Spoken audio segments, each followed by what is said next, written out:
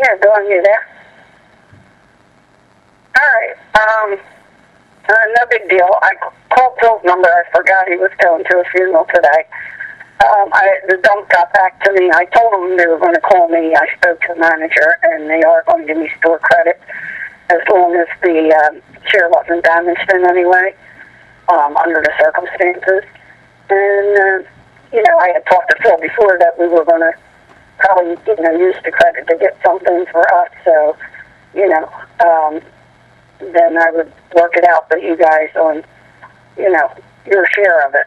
But why not get the full credit if we're going to be buying furniture down the road anyhow, rather than sell it for half of it and only get half, So Phil said it was okay. He said do what, whatever I wanted with it, but I just, wanted to let you know that that's what I was going to do because, it's more money either way for both of us, and then we get the full value of it, towards the credit, the store credit. So, and I know we're going to need furniture shortly. There's a couple things we need. So then, we'll give you your half. Okay? All right. I guess that's about it. I'll talk to you later. Bye.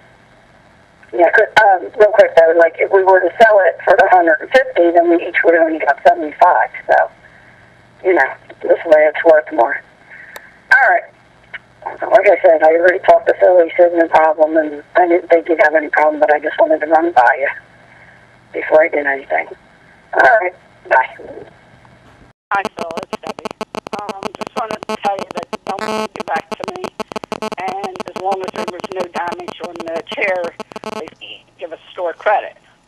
So, I was going to do that like we discussed, and then I'll give you, your share of that, when we sell the car too. I guess half of what the cost is, I mean, the 150 or whatever, however you want to do it. Okay? Because I couldn't see us selling it for 150 and getting 75 a piece. I mean, we are going to purchase furniture later, or there's something I could use, at least we're getting a better value for it.